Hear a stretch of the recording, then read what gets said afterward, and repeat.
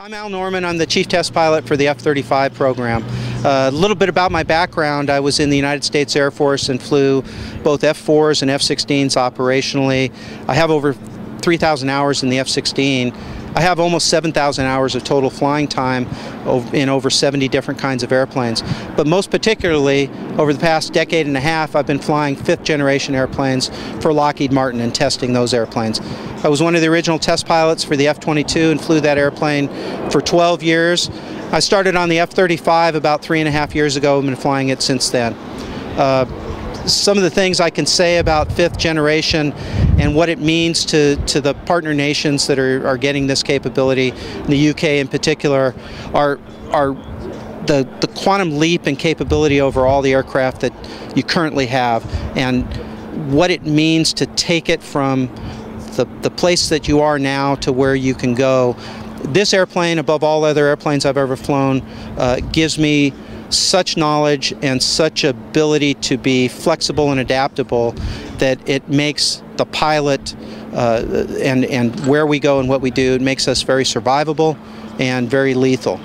And it becomes our choice as to what we do. We take all the knowledge that we combine through our integrated sensor fusion and utilize that knowledge to determine where and when we want to engage the enemy, if at all, to achieve our goals and do what we need to do. So the sensor fusion allows us to do that. Our stealth capabilities allow us to get places that we never could get before and to come home.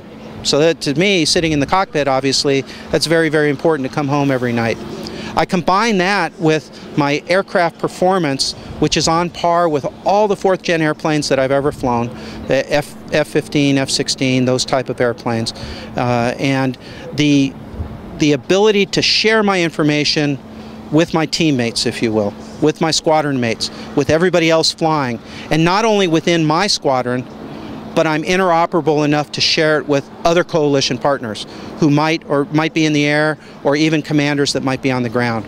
So now I have the ability to gather information, share that information, act on that information myself, with my wingman, and also with my commanders, and everybody has complete knowledge of the situation going on.